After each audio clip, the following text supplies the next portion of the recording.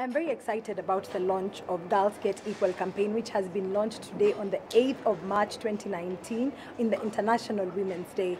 This is a campaign like no other. Others have come before it, but this one has more power and a ring to it because it is designed by girls for girls. And the fact that this time we are not asking for things, but we are demanding for that which belongs to us. So this is very exciting because I get to be on board as a girl to ask for what has been denied of me, but rightfully belongs to me. International Women's Day is particularly important for Plan International, especially now that we are talking about the global campaign Girls Get Equal and shining a spotlight on girls and understanding that the progress towards gender equality has slackened and has really drawn backwards in a lot of countries, in a lot of circumstances for women. International Women's Day is a very important day globally, but for Kenya specifically, we have chosen to launch the Girls Get Equal campaign because we want to shine a spotlight on issues girl.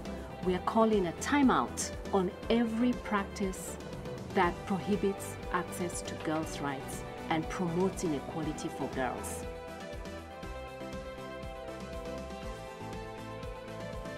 Girls